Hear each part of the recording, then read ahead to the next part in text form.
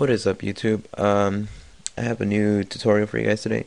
Not necessarily a usual tutorial, but um, I've been making a lot of montages lately, episodes, mintages, stuff like that. And I just wanted to show you guys my color correction because I know a lot of you guys liked my color correction, and I know a lot of other people liked my color correction.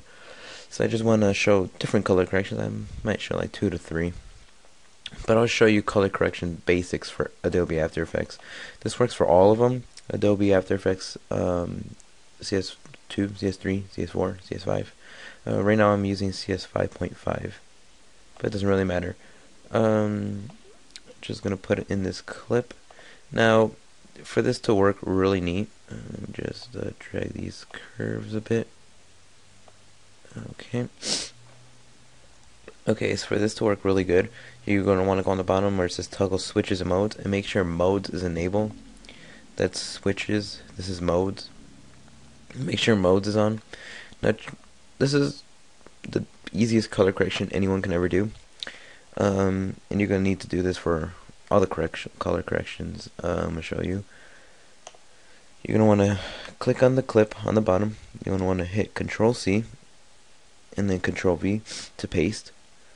So it's copy and paste. Oh man, my throat hurts. And I just woke up and it's 12 a.m. I know. I'm a no life. First on the clip that's on top where it says normal, you want to click on that and click on overlay, and that's a basic color correction that looks really good. I'm sorry, it's a bit laggy. Can't run a lot of things at the same time. Okay, so I'm gonna click that on normal. This is the first color correction, and this is one of the best color corrections I have that I invented myself. So click on the second one, the one that's on top, and you want to go to Effect, Color Correction, Curves.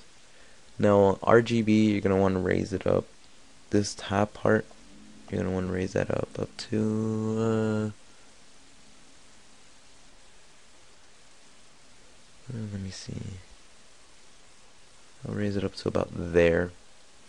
Grab this corner one, move it to the side a bit. That's too much. Right there. Move that down. Right there is good. And channel, change that one to red. Sort of kind of the same effect. And curve this one down so it'll look like that. Bump this one up.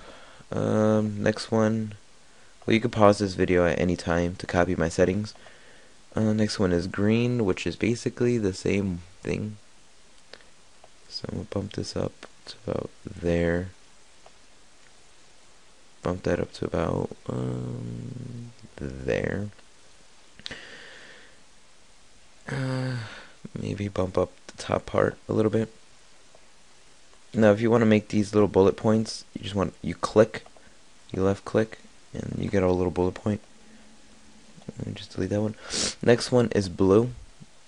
Now blue is sort of the opposite, so you're just going to raise this one down, or lower this one down to about there, and raise this one up to about here. And that's actually really dirty and it looks really sick. But that's not all. Next you want to go to Effect, Color Correction, Hue and Saturation, which is all the way down here. Now leave the channel on Master. Master Hue, you want to make that a 6. Master Saturation, you're going to want to make that negative 35. Master Lightness is 0. And that's it for that one. Next, you want to go to Effect, Color Correction, Photo Filter. Now where it says Filter, you want to make that one blue. And the density to about 18%. And make sure Preserve Luminosity is checked. Oh man, I'm sick. Next one, you want to go back to effect, color correction. This time you're going to want to go to brightness and contrast, which is all the way up here. So brightness, let's make that a 2. Contrast, let's make that 12. And it looks really, really sick. Now if you want to leave it like that, that's cool. But to make it look even better, mode, make sure, instead of normal, make sure it's on overlay. That makes it look a lot more sick. Now this is a really, really awesome effect, or color correction. This is one of my favorite ones that I've made. I use this in I haven't used this color correction in a while, but it's still really sick. Okay, next one I'm going to show you is for Mojo. If you have Magic Bullet Mojo, this one's really good. There's 2 of them that I made. You're gonna need to do the same thing. Make sure the top one's on overlay instead of normal. That makes any sense. This is Mojo Color Correction 1. This one's sort of a green,